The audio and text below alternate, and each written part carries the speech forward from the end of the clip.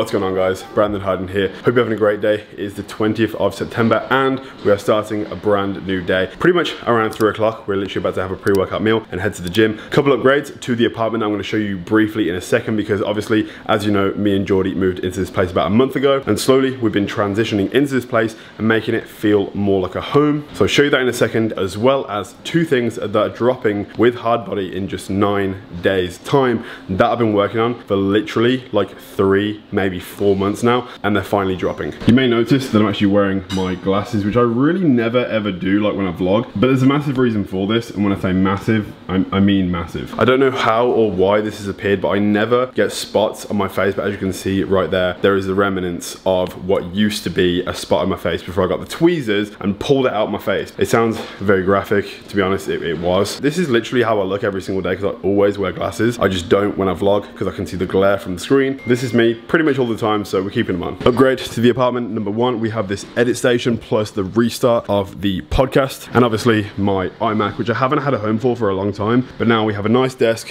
to get everything done. The next thing is just upstairs. We got really lucky. This place was pretty much partly furnished when we did move in. Had a bed, drawers, storage, that kind of thing, but it didn't have a wardrobe until about a week ago, when this massive thing got delivered, and it was actually built 3 days ago. It pretty much completes the bedroom, as well as this massive wardrobe. We now have a massive mirror as well. So this apartment, as well as the desk downstairs, is pretty much almost finished. We just need a couple decorational pieces, maybe some pictures, some candles, maybe a plant in the corner of the bedroom. When all that clutter is gone, we're gonna put a mirror on that wall. When all that is done, the apartment is finished.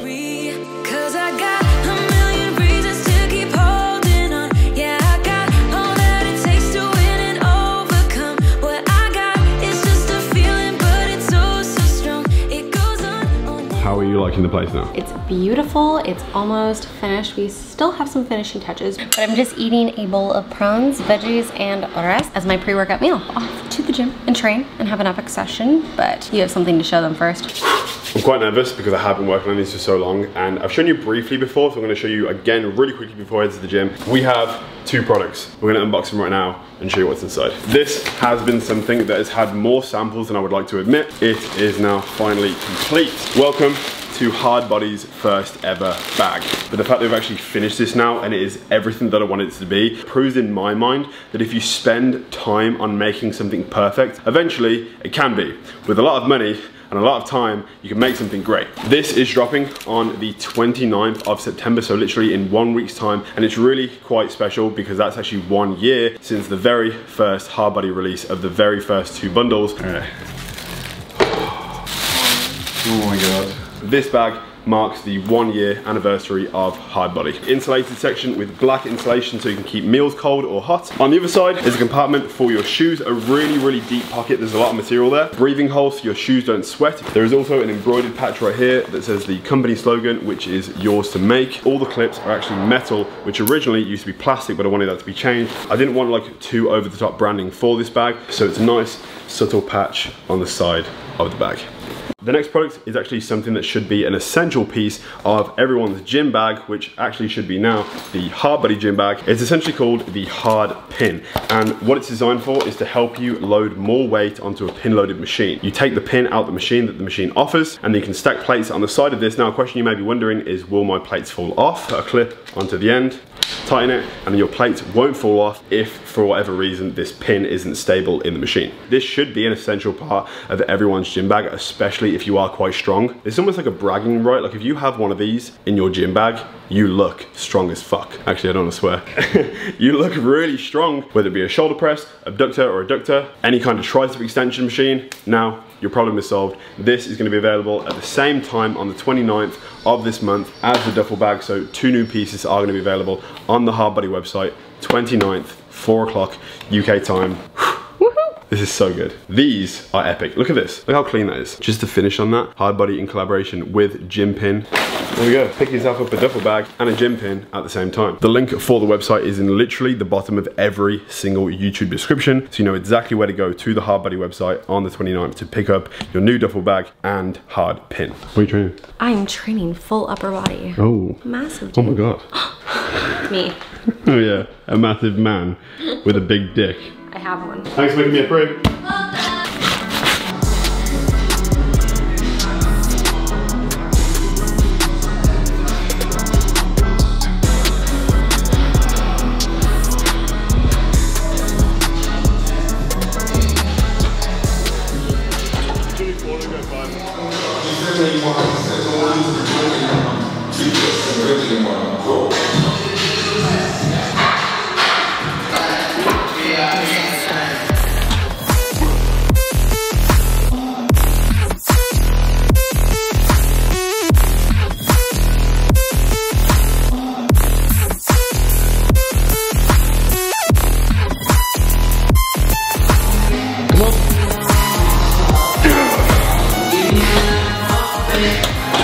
Alright guys, so as you can see, we are currently at the gym training with the man himself, Lewis. We both have the same coach, we both have the same goal in mind, to get a pro card next year. Lewis can do a bit of chest at the end. I'm going to stick to just shoulders and triceps. We're going to get on with the rest of the workout now and see how it goes. We just hit a PR on the plate loaded shoulder press of 5 plates for, I think it was 5 or 6 reps, I'm not sure, but whatever it was, I've never done that much weight before for that many reps on the shoulder press machine, so the workout is starting off pretty good. You say 5 or 6 reps, but earlier on I was recording. I was counting the reps and we watched the video back. He hit 7 reps and he got up, he was like, yeah, that was 10.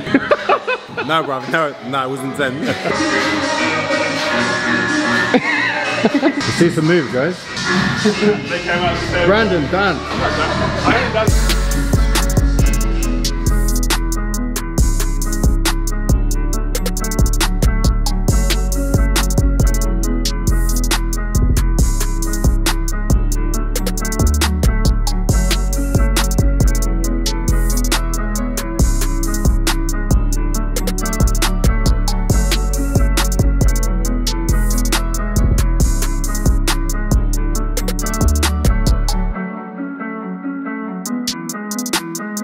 Probably can literally only go like another half a plate because this feels like so much heavier than it is.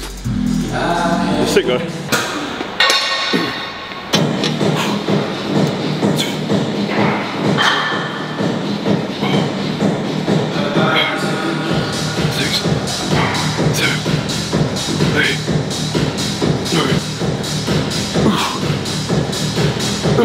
Go on.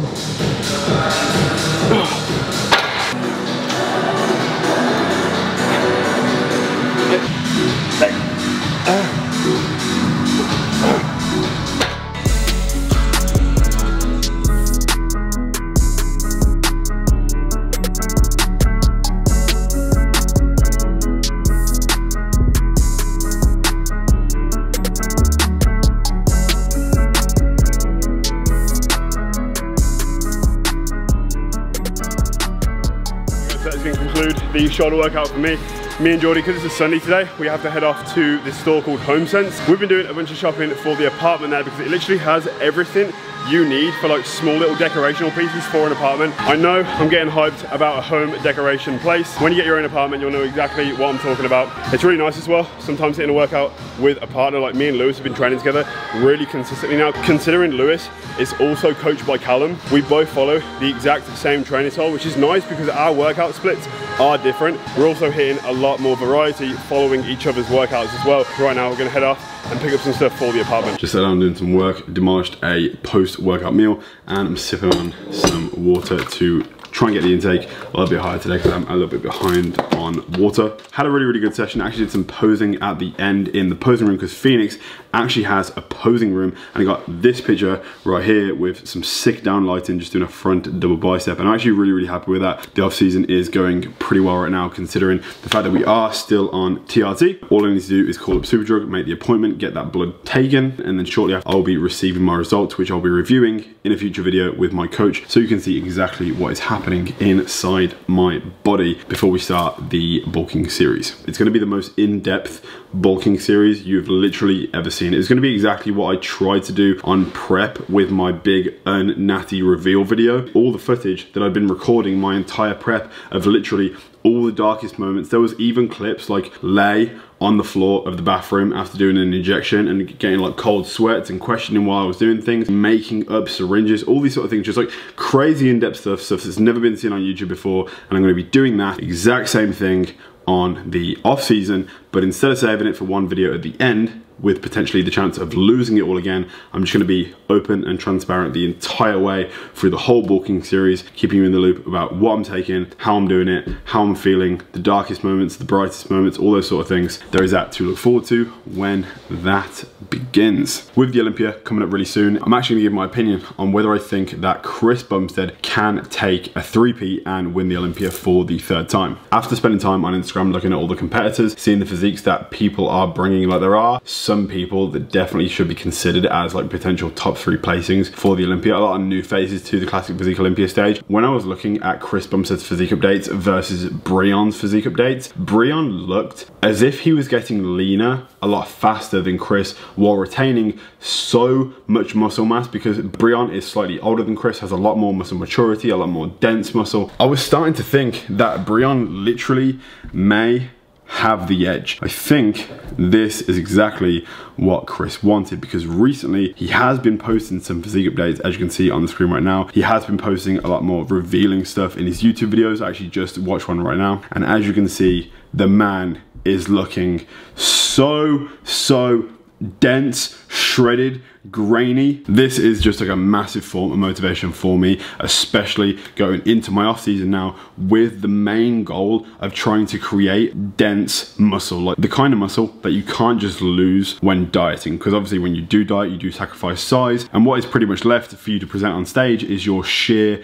muscle mass, or what you can retain while cutting off the body fat on prep. We have to do a lot of growing on this off season, and seeing what can be done. I mean, Chris is literally like 26, 27 years old. I'm not sure exactly, but I'm 24. Having anything close to that just seems so unattainable and unreachable, because it just seems so far away. I'm definitely gonna give this thing literally everything that I do have to achieve the best physique that I literally can. Based on what I've seen, based on what has been posted over the last couple of weeks, I do predict that Chris is going to win this year's Olympia. I've seen the caliber of athlete that is going to be competing this year. So many godly physiques, like next level genetics, things that don't even look like they can exist, that definitely are deserving of stepping on the Olympia stage. But if Chris turns up looking exactly the same as he did last year, in my opinion, he's already won. But we all know for sure that that's not going to happen. And every single year he gets better and better and better. And this year, I do believe, will be no different. Forgot to mention that this morning I literally woke up at 5:30 to get the train all the way to London to pick something up that I haven't had for a little while because some work has been done on it. So here is where I was this morning, basically. Alright guys, so we just pulled up to Yanamai's. Kindly was picked up from the train station by the team to pick up something I handed in about a week ago to make 2 changes that I really wanted to make even when I bought the car. One thing was the color of the calipers. They used to be gray and now they're actually hard body red. Here she is, hasn't been driven for the past week, but we're picking her up with some new shoes. Now the calipers, as you can see, are currently red, which honestly make the wheels look so much bigger than they already do. But there has been another change on the car that you actually cannot see because it's inside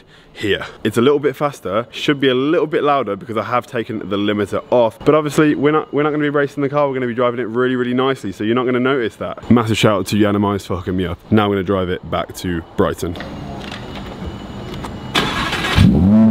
As you can see, the R8 is back in my possession. While I've been driving it since I've had it for the past 2 months, sometimes I'm questioning, like, was this a good decision? Should I have actually done this? And not having it for the past week and a half, I've just been thinking like, yes, it was smart, because I miss it so much. I enjoy driving it so much. It literally just is my dream car. But guys, that's gonna be it for this video. I really hope you enjoyed it. If you did, drop a like, do me a favor, turn on post notifications, because 1, helps channel grow, and 2, you'll never miss a future video. And if you haven't already, please subscribe, and I'll see you in the next video. Peace.